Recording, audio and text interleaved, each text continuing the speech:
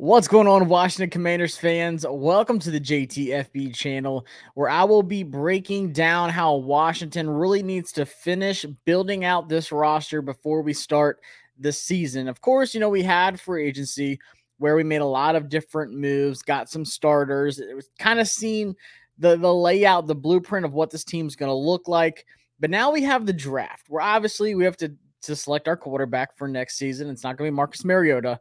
But we also have to take a look at a couple different positions that I'm going to give my thoughts on and see really how Washington can finish building this thing out to where they can succeed in year one and not really be a part of this rebuild.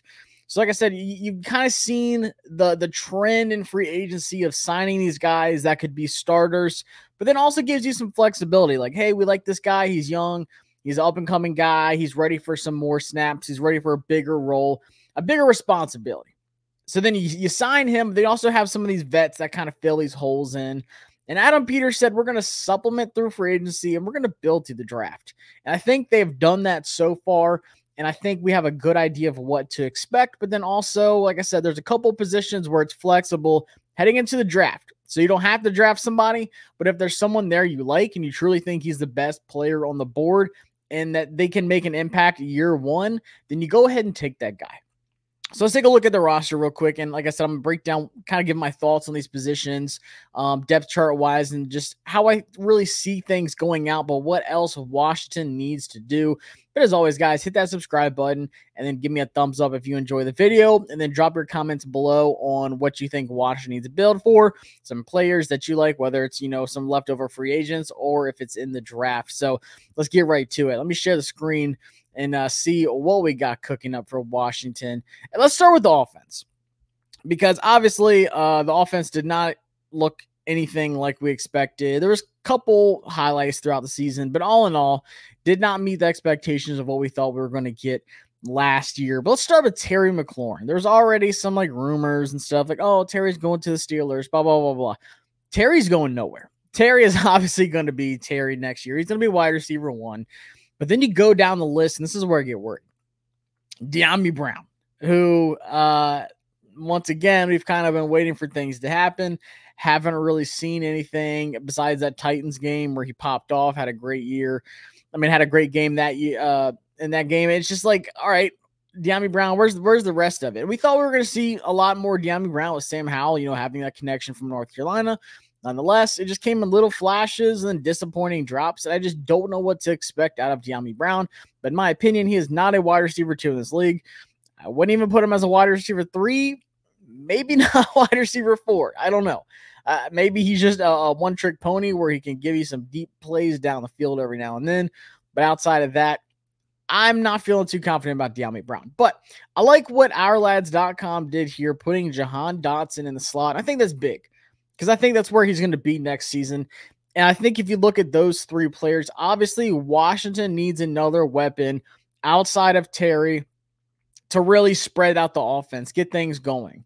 And of course, you can, look at Cliff Kingsbury's offense and how much he uses 4 wide receiver sets, sometimes even 5.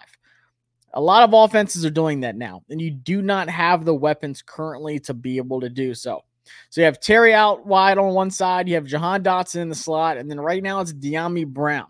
Now, I will say, I'm not being biased at all. I like Mitchell Tinsley a lot. I think Mitchell has some things to his game that Cliff Kingsbury is going to like a lot, whether it's his quick screens, whether it's being able to get vertical. In my opinion, I really like Malachi Corley. He has some Malachi Corley to him with, really good contact balance. Was in the same offense at Western Kentucky. You see kind of the same things out of them. So I like Mitch Tinsley a lot. I really hope he gets more opportunities this season coming up. And then obviously Jamison Crowder's coming back. But then you see guys like Casimir Allen, Bryson Tremaine, Davion Davis, Dax Milne. These are all guys I don't expect, to do anything next season. Crowder, he's coming back for one more year. He might be our return guy. It depends what else they decide to do. A couple other drafts. You never know. But nonetheless, I could see Terry, Dyami, Jahan, Mitchell Tinsley, Jamison Crowder being 5 wide receivers. Maybe one of those guys doesn't make it. Maybe it's Dyami. Maybe it's Mitch. I don't know. Like I said, we just got Jamison Crowder signed back for one more year. But outside of that, Washington really needs that wide receiver 2. And they might even double dip at wide receiver in the draft, or I think they'll at least, sign one after the draft, like an undrafted free agent. But this wide receiver draft class is way too good to not get a weapon for your rookie quarterback that you're going to be selecting at number 2, whether it is Drake May or if it's Jaden Daniels. You can't just rely on Terry, Jahan, and then throw De'Ami Brown in the mix. So I have a list of about 3 or 4 wide receivers I really like a lot that would be great wide receiver 2s on this offense. And I'm going to start getting down into position videos this week. Obviously, free agency is pretty much done. So it's time to hit this draft content hard before I head out to Detroit, Michigan for the draft. So that's why I'm starting out with this video, to give y'all an idea of what's missing and kind of like my thought process on how I'm going to go about these position videos. So I think Washington definitely needs a wide receiver 2. I think they could even get a late round guy, maybe a special teams guy as well. Like I said, maybe it's an undrafted free agent that they decide to sign, kind of like what they did with Mitch Tinsley. Nonetheless, they're probably going to add 2 wide receivers. Then we have the offensive line. Re-signing Cornelius Lucas, in my opinion, was huge. Really like getting him back here, but you're still obviously missing your long-term left tackle. Braden Daniels is not going to be the starting left tackle next season, and neither is Cornelius Lucas. It's just the facts. That's not what Washington's going to go into next season. After seeing the offensive line last year, and then once again, like I said, having a rookie quarterback, that is not ideal at all. Which is why I like these other signings that I'm going to talk about here, the next 2. With Nick Allegretti, who it sounds like he's going to be left guard 1. He did a video in Good Morning Football where he was talking about, like, I want to go somewhere where I know I'm going to start. I want to go somewhere where, like, I know I'm the guy and I can just sit, develop, and, be a really good left guard. He played great for Kansas City. Some of y'all probably heard, he got hurt in the Super Bowl, played through it, had surgery. Like, he's going to be good to go. But I don't know. But, like, that's one of the positions I was talking about where it's like you don't have to draft a left guard. But if you like someone a lot there, like Cooper Beebe falls to you at a crazy spot, you're obviously going to get Cooper Beebe. He's phenomenal. In my opinion, he's probably one of the best left guards in the whole draft. But still, it's at the end of the day, if you decide to go another direction with certain picks, you're like, okay, Nick Allegretti is the guy starting next season. They are bringing back Mason Brooks. Shout out to my guy Mason. Big things planned for him as well. But I like that they were able to get Nick Allegretti here. And then Tyler Biadasz is one of those up-and-coming younger guys like I was talking about, just ready for more. Coming over from Dallas, a familiar face for Dan Quinn. Love that signing. I think he's going to be a great starting center for us. And then I like how Ricky Stromberg can kind of sit behind him. They're both younger guys. Like I said, Tyler Biadasz is not even that old. Ricky Stromberg obviously was a rookie last year, but still just sit, develop, and learn more through him. And then he also has that left guard flexibility as well. And then you got Sam Cosmi, who is the blue chip, the foundation of the offensive line, one of the best guards in football last year. Not even just right guard, but just overall. Seeing him move from right tackle to right guard has been absolutely huge for Sam Cosmi. I hope they leave him alone at right guard. And that's something I've been thinking about as well this week. Obviously, Andrew Wiley, I told y'all he wasn't going to go anywhere. Financially, it just didn't make sense. I don't see a way that he's a starting right tackle for the season. I don't see it. But deep down, I think worst case scenario, they would flip the 2. Wiley is a better guard than he is tackle. And obviously, Sam Cosmi was drafted as a right tackle out of Texas in the 2nd round. When we got him, he wasn't bad at right tackle. It's just he played better at right guard. But I think in a Mayday, like worst case situation, Dan Quinn's going to say like, hey, Cosmi, go back out to right tackle. We have to move Andrew Wiley back inside. He's just too much of a liability at right tackle. Let him be the right guard. Let him be the right guard. And then Cosmi goes to right tackle. And I don't like that. Like I said, he was a really good guard. Leave him at right guard. Let him be an all-pro caliber right guard. Still, once again, younger guy. He's developing. He's getting there, but he's playing his best right now. I would just hate to mess that up. So left tackle, please, for the love of God, either trade up into the 1st or, that's what I hope. And, I kind of talked about that on my mock draft. I'm going to talk more about it when I go into left tackles, talk about, 1st round options if we trade up. Also options at pick 36. We've already got 2 top 30 visits planned that I'll talk about as well. So please, for the love of God, get a left tackle. There's no way Braden Daniels is going to be the guy. And like I said, I don't see Cornelius Lucas being the guy either. So either trade up in the first or take one at pick 36, whatever. Get a guy out there at left tackle that can develop and protect the blind side of our rookie quarterback. And like I said, worst case right tackle, a guy like Blake Fisher, maybe in like the 3rd round, something like that. Someone that could be like a backup plan if they decide to go the Cosmi Wiley route, whatever. Like I said, I would hate for Cosmi to move. Get a right tackle while you're at it. Maybe a little 2-for-1 deal. Get a left tackle and a right tackle. Call it a day in the 2nd round. Like I said, I'll talk about all that moving forward positions, like different scenarios and different players that I like a lot. And then we'll go to tight end. Zach Ertz was a signing, a guy that played with Cliff Kingsbury, knows the offense. He's going to be a great safety blanket for a rookie quarterback, just helping to get used to the offense. And then other players on the team that are new to the team, but also new to the offense, saying like, hey guys, like this is what you should do, blah, blah, blah. Like be a leader and a coach on the team. Am I expecting 1,000 yards and 10 touchdowns out of Zach Ertz? Absolutely not. But I think he can still give you some production. I think he still has some juice to his game. But outside of that, John Bates just doesn't move a needle for me. I'm really intrigued to see what Cole Turner as a receiving tight end can do in this kind of offense where Cliff is going to want to use 2 tight end sets, not a lot, but a good bit. But he also wants some vertical tight ends that can get down the field, create big plays, and score some touchdowns. And I think Cole Turner fits that. It's just John Bates, no offense, just does not move the needle for me. That's why I'm looking for a tight end in the draft, maybe 3rd, 4th, 5th round, whatever. Someone that can come in, produce, and then maybe be tight end 1 next year once Zach Ertz is gone, after this year coming up, I mean. So getting mentored by him, developing. Tight ends don't really produce in their first year anyways, so I'm not expecting some guy to be a starter, but Zach Ertz is a great little bridge tight end that's going to mentor someone if we decide to draft him and still get you some production as well. And then obviously the quarterback position. Not much to say here. Marcus Mariota is not going to be the starting quarterback. Jake Fromm's not going to be a starting quarterback, so don't worry, guys.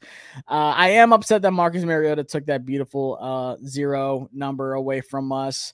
In case we do, get a guy like Jatavion Sanders or Ben Sinnott at tight end, I think that'd have been great in 0. But nonetheless, we're taking a quarterback at 2, guys. It's been coming out more and more as we get closer to the draft. Washington is taking calls for the pick at number 2, obviously, but it's just a consensus around the league that they are not prepared to move off of that pick. And I've been saying this. It's really hard to get the number 2 overall pick. It's really hard. As bad as we were last year, we were very close to not finishing with that number 2 pick. We could have easily been picking at 6, 7, maybe even like 8 if we were to win another game or 2. But we were just that bad last season.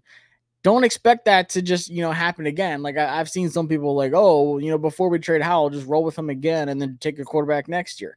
That's not how this works. So you move Sam Howell, you get some extra draft capital to make some other moves around your rookie quarterback. But it really sounds like Washington is going to sit at 2 and either take Drake May or Jaden Daniels. And like I said, guys, I've been talking about this a lot. I love Drake May. If the draft was today, if I was in charge of the pick, I'm taking Drake May. But I still really like Jaden Daniels. I'm excited for both of those. What I'm not excited about is trading back a pick or 2 and then just getting the leftover. I want Adam Peters to pick his guy. I trust Adam. I trust the process. I'm going to be excited for every single player we draft. I don't care if it's a long snapper. I will be excited because I trust Adam Peters and what he's going to do, his talent evaluation. He's hit on the draft a lot. When he was in charge of those later round picks, like the 4th, 5th, 6th, and 7th round in San Francisco, he found some guys like George Kittle in the 5th, guys like Dre Greenlaw in the 5th round that turned into big-time players on the 49ers team. And I'm excited to see what he does in all 7 rounds for us. And I trust whoever he picks at quarterback. So I'm not team Drake May. I'm not team Jaden Daniels. I'm team, for the love of God, take a quarterback at 2.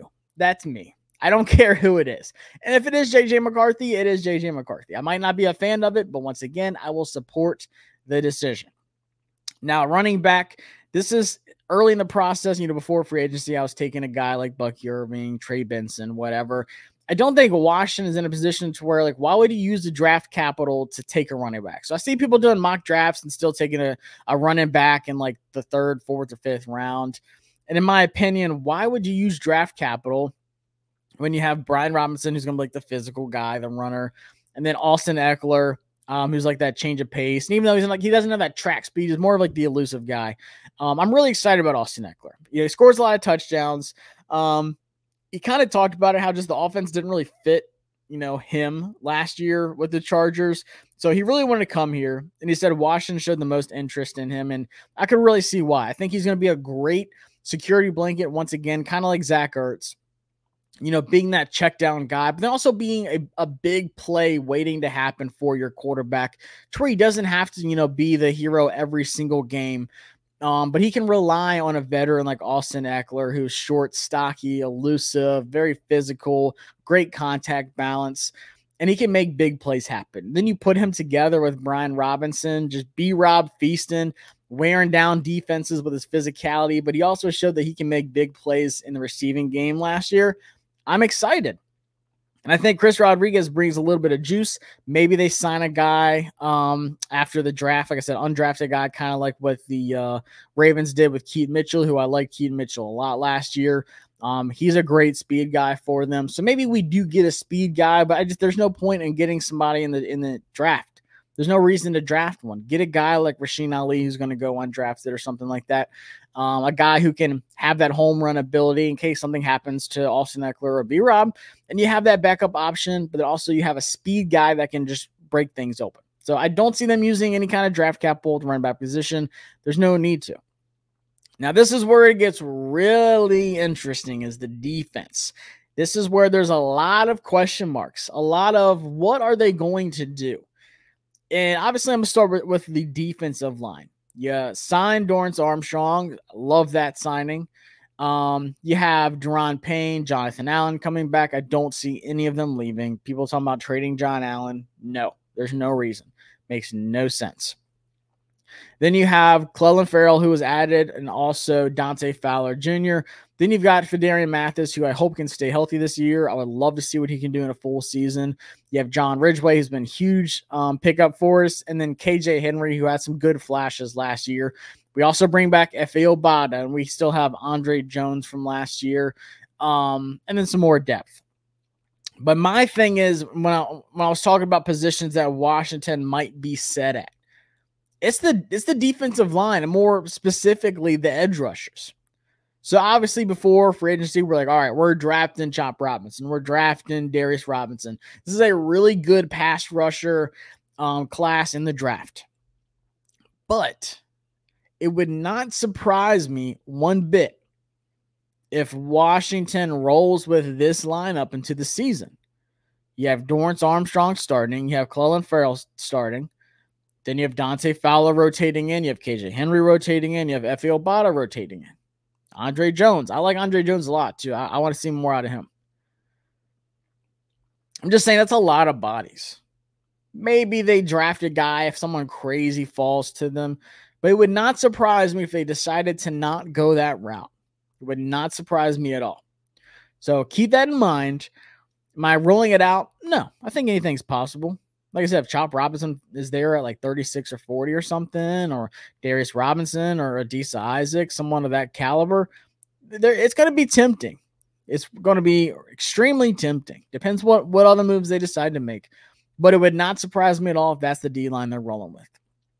And then you have linebacker.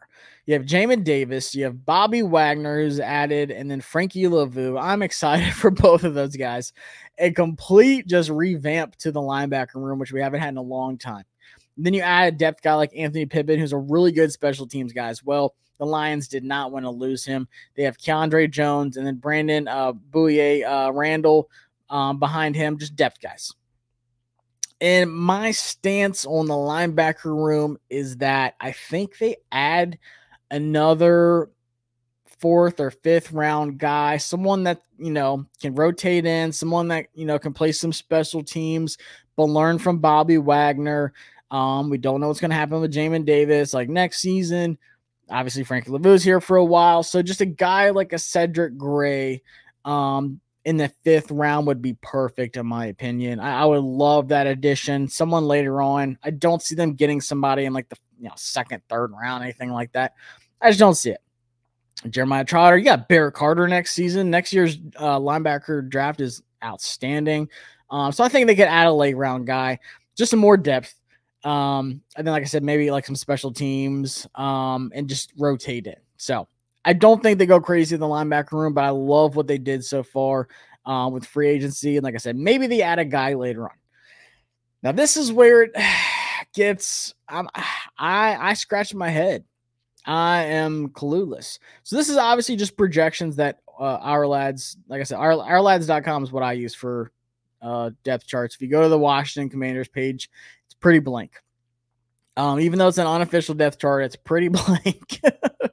They are still working on it. They don't even know what's going to happen with the depth chart.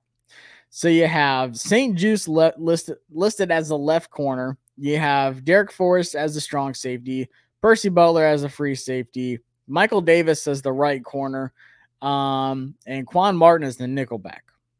So, in my opinion, our lad says we hate Emmanuel Forbes Jr. In my opinion, I think he's obviously going to start, right corner. I think Michael Davis was a good signing as a veteran guy.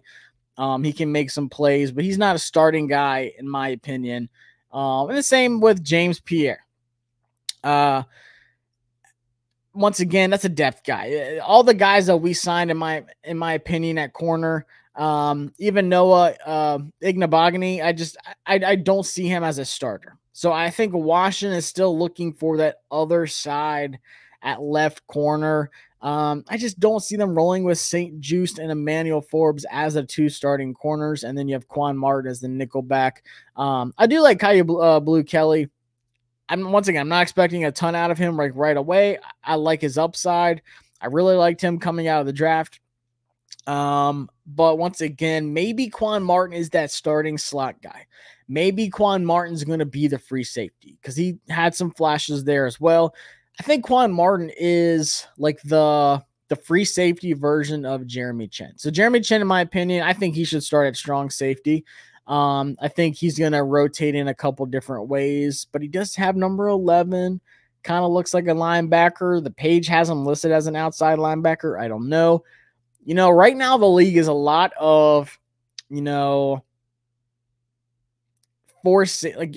safety sets, sometimes 4 corners. It's big. It's big nickel. It's big dime. A lot of extra DBs. You usually have 4 linemen, 2 linebackers, and then the rest is corners and safeties. And you can interchange that however you want to, an extra safety or an extra corner, whatever. But it's a lot of just 2 linebacker sets. You're not going to see a lot of 3 linebacker sets. Sometimes you get a little 5-2 where it's 5 on the line, 2 linebackers, and then you build out the secondary however you want. But in my opinion, I think Jeremy Chinn could be one of those guys that's like that Swiss Army knife that you'll see him at strong safety. You'll see him in the box a little bit, depending on what coverages they decide to do. In my opinion, I think Dan Quinn runs a lot of cover 2, a lot of Tampa 2. So I could see some Jeremy Chinn, whether it's like out there at strong safety or he's like in that box role. I could see that. But then in my opinion, Quan Martin's kind of like the opposite of him. It's where it's like I can see him starting at free safety, and I can also see him playing as that nickel back, that slot corner that can keep up with these tight ends and some of these running backs and some of these slot receivers, whatever they have them doing. So there's still so much to figure out with this defense. But then another point I've been making with people is Dan Quinn and Coach Witt, especially last year in Dallas, they were getting a lot done with little to work with. And what I mean by that is, Trayvon Diggs going down, obviously out for the season. That was big for them. But then having Dron Bland step up, break the record for pick sixes. And then you have Stephon Gilmore, who just, it seemed like he was done. And then he comes back, under Quinn and has a great season last year, just stepped up big time for him. It's just the secondary in general.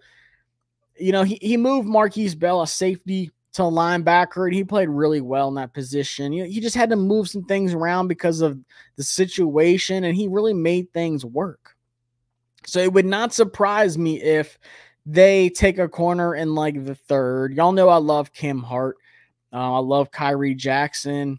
I like Max Melton a lot. There's some of these like third round guys, maybe even fourth round guys. It would not surprise me at all if they get somebody in the third or fourth round to be a starting corner outside of Forbes, and this guy just hits the ground running because of how well Quinn and Witt can coach these guys up. I'm excited to see what they can do. Am I slightly worried? Yeah, I would have loved to have L'Jarius Sneed. I would have loved for the Greg Newsome trade. That I would love for those two things to have happened. But at the same time, Coach Quinn and Coach Witt make a lot happen with just a little bit of, you know, stuff to work with. So I'm not going to freak out yet. Yes, obviously the defense was atrocious last season. But I could see a situation where Forbes is starting outside. I think Forbes is going to be much better under the coaching staff we have here now. I mean, much better. Going from Ron Rivera and Del Rio to now having, you know, Coach Quinn and Coach Witt Jr., I love that for him. Like I am 100% pulling for Forbes. I'm expecting him to bounce back at a high rate this season. But then I think Jeremy Chin's going to start at strong safety. They can still get Justin Simmons for that free safety spot. He's still out there. Or they can get a guy like Cam Kinchins in like the second. Some have him projected third. So, I mean, it just really depends how they go on that route. But I would love a guy like Cam Kinchins to play free safety with Jeremy Chin at strong safety. That in my opinion is my dream scenario. Those two at safety. Or Tyler Newman or Caleb Bullock. There's a lot of safeties in this class I like, and you can get a really good one in the third round, maybe even fourth round. Tyler Newman's going to go high, though. Probably second round. He's probably a first safety off the board. But nonetheless, I don't think anyone knows what they're up to with the secondary. What's that Windhorse meme where he's like, something's going on in Utah. Something's going on in Washington secondary. And like I said, I am extremely confident in what I heard about the Greg Newsome news. Once again, maybe they were interested. Maybe they aren't anymore. Whatever. Maybe the trade price was too high. I am extremely confident in what I heard with that. So I don't think they're done. I don't think they're, once again, I don't think they're okay just being like, okay, it's going to be St. Juste and Forbes next year or St. Juste and Michael Davis next year. That is not what's going to happen. So maybe the Greg Newsome trade happens. I don't know. But I'm kind of just putting that on the back burner and moving on from that right now. Because like I told you, it's really hard to get these things done in the NFL. It is extremely hard to get these trades done. Quarterback is a little bit easier. To Sam Howell trade, it was easy for us because we had a lot of teams that really wanted him. And he goes to Seattle, and they said it was extremely hard to get done. So it just tells you it's not easy to make trades happen in the NFL.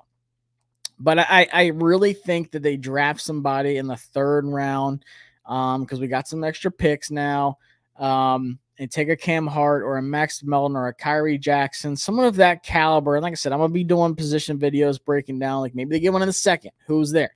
Maybe they go in the third. Who do I like fit-wise? Break some things down. Probably going to do some individual videos as well. I got tapes for everybody. But I don't think they're done with the corner room yet, obviously. They've got to add somebody, and I think if they could add somebody in the third, fourth round or whatever, and he would start and he'd be good right away. I'm that confident in Quinn and Coach Witt.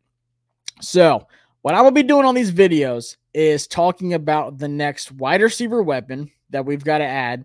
Like I said, I have a list of like 4 or 5 guys I really like the second and third round that could be really good wide receiver 2s and maybe some wide receiver 1 upside.